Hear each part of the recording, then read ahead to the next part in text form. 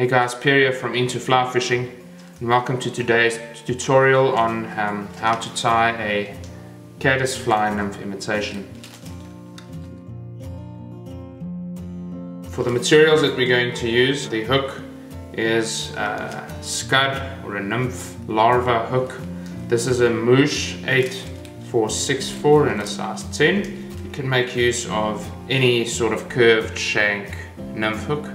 If you refer back to the article we wrote on the specific fly, there's a list of hooks that you can look at using as well. For the weights, we'll be using 0.05 inch lead wire. You can also make use of a tungsten bead. That would obviously take up some of the space of the thorax. So popular colors would be black, brown, copper, even gold. And if you want to add something flashy to your fly, you can also add a fluorescent orange tungsten bead. That would work as well. Today we're just going to be making use of the lead wire. That will probably be used mostly under the thorax, depending on the amount of weight you would want to add. But we use the lead wire not only to add weight, but to add a little bit of bulk and beef up the thorax. For the thread, I'm going to be making use of my trusty Semperfly 80 tan thread. For the ribbing material, UTC copper brown ribbing material. For the scud back, a brown stretchy translucent material like this. This is 1/4 inch. I found that when I have 1/4 inch, I can cut it to any size that I want. It's a little bit too thick and wide, or not thick, but wide for a fly this size. So I'll probably cut it down to between 1/8 inch and slightly bigger. For the abdomen, I'm going to be making use of Hemingway's Hare's Dubbing Plus UV. So in a dispenser like this, you have all these dubbings, but they come in different colors. So firstly, the thing that I like about this dubbing is that it's synthetic, so it works easy. They also incorporated some hair fibers, so it has this natural buggy looking profile. They also incorporated some UV fibers, so you won't be able to see it now, but in real life it has this sort of purple pinkish flash to it, that UV shimmer. And that also helps create a more lifelike appearance to the nymph. So for the abdomen, I'm going to be using this light tan color. I'm going to be making use of the same material for the thorax. I'm going to use the brown, dark brown, but with that I'm going to dub in some sealskin.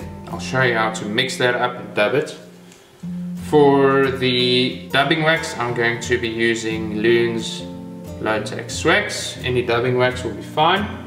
And just to seal the deal off, water-based head cement from Loon's as well. Your favorite head cement will be fine.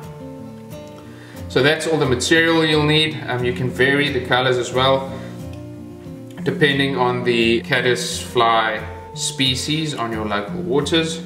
I tie them in chartreuse and black, in sort of an olive and brown. This tan and brown is a favorite color of mine as well. So you can really vary the dubbing and the scud back and the ribbing materials.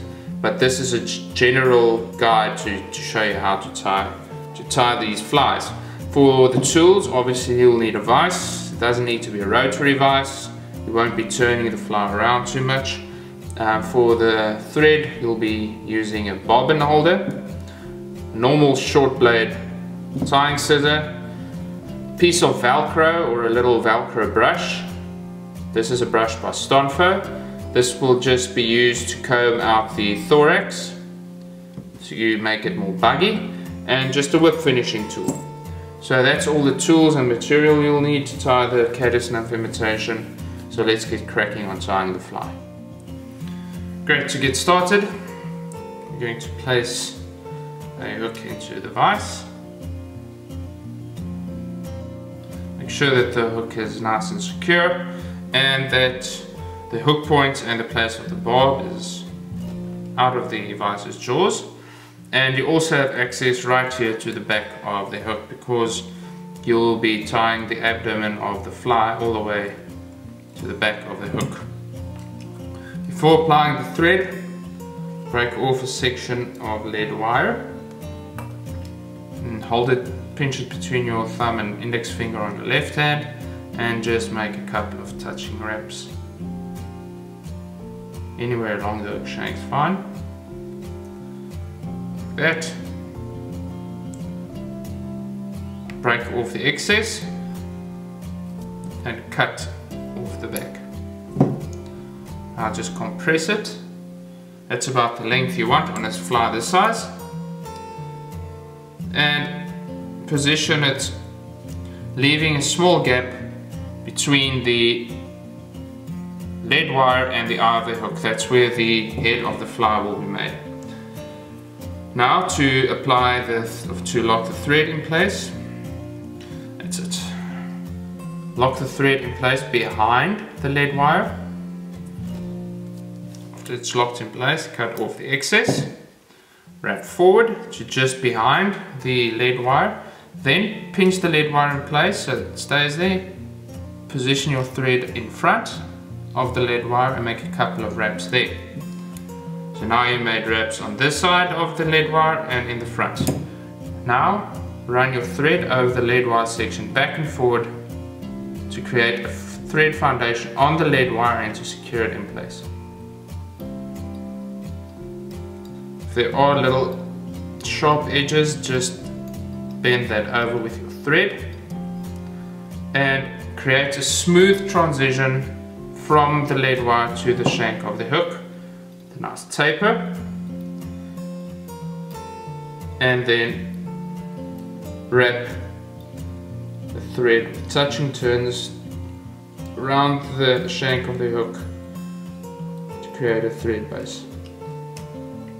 Leave your thread right there. So my reference point is on a scud hook like this. If my thread hangs freely, if I let the bobbin hang freely, the thread is placed in the correct position when it hangs, and a straight line between the bobbin and the thread intersects or lies just on the inside of the hook bend, like that. Make 1 or 2 wraps there, then I run my thread forward. I break off a section of copper wire or your ribbing wire, place it right next to the shank, and I secure it in place with thread, and then I run my thread all the way back while keeping the wire on the side of the hook shank. Stop where you ended the thread base. Now cut off a section of your scud back material.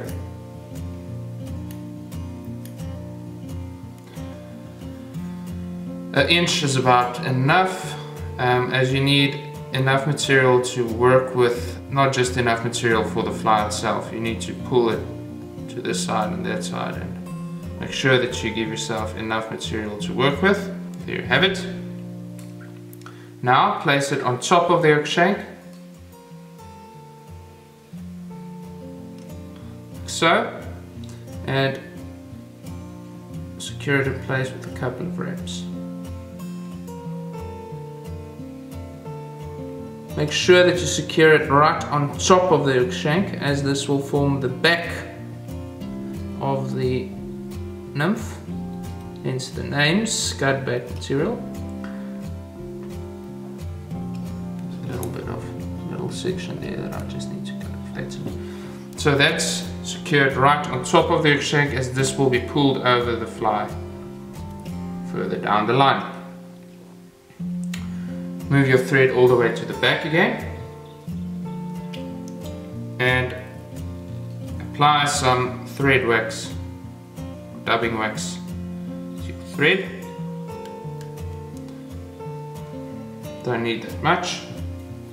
Now some of your dubbing, just take out a couple of tufts like that. You can always add some more later. Create a nice slender, thin dubbing noodle.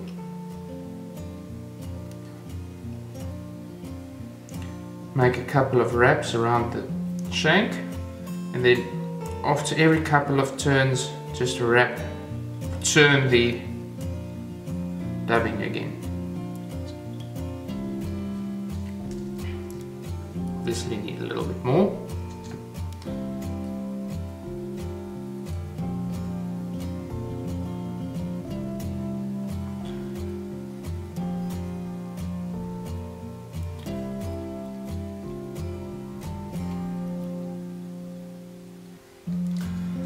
So the length of the abdomen needs to be about approximately 2/3 the total length of the body. So the total length of the body would include the abdomen and the thorax, obviously. So that would be about to there. Right.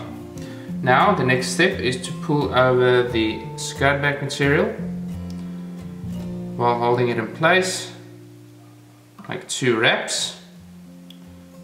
And then pull the scud back material a little bit tighter, and then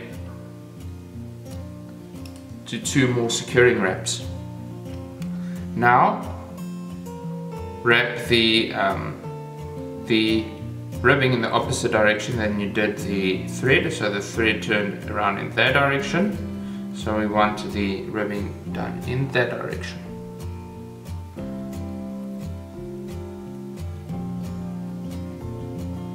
You'll see that as you apply the ribbing, it bites into the scud back material.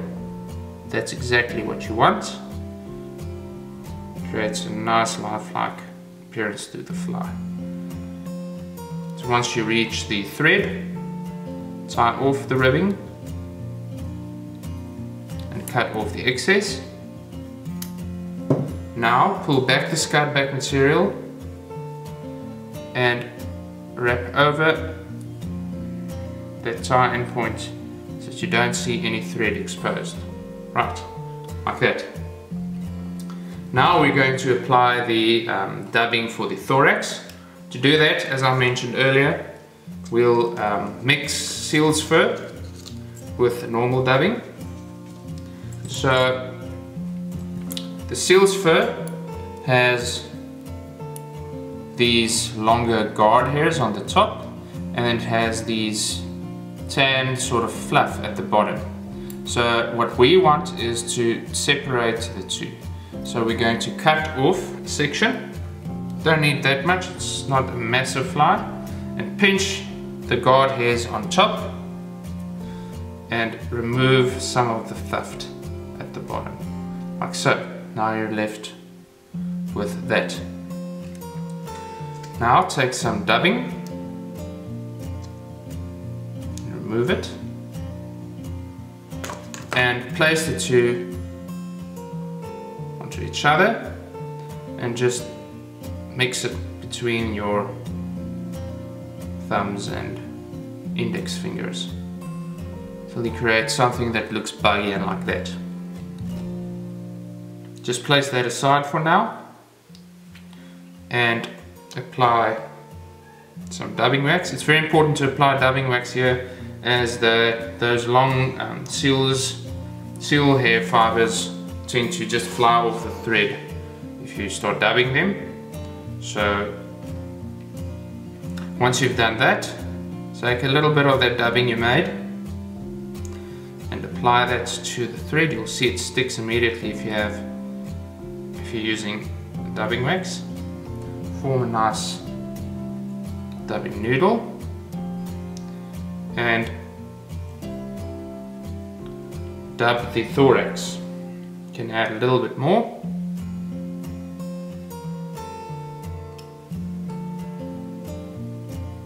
Pull back any fibers when you get to the front, like that. Make 1 or 2 wraps.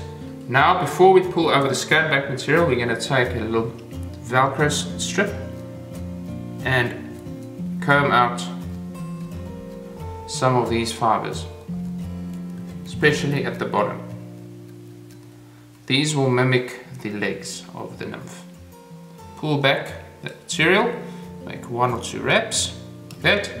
Now bring over your scud back material, keeping it tight, just make 2 perhaps pull back scud back material.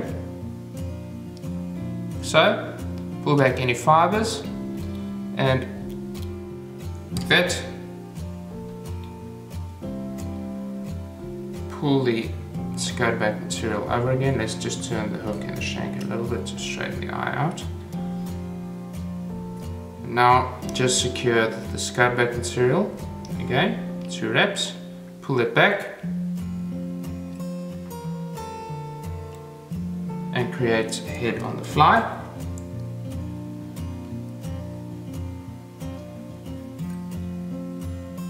Now I'll just do 2 whip finishes.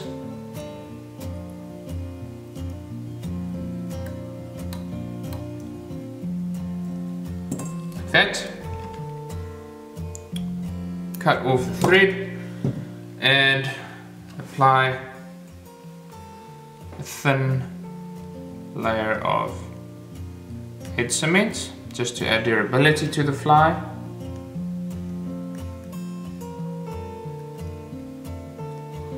Like that. And to finish the fly off, pull the scud back material up, slide your scissors all the way down and make a cut. Like that. Obviously you'll see that the legs now are a little bit too long. So what you can do is just bring them out a little bit. Just cut them. Like that. And that's how to tie a basic Caddis Nymph imitation. But I hope that you guys enjoyed the video, and yeah, post any comments down below, comments or questions. I'll be happy to answer them. Until we see each other again, cheers from Into Fly Fishing.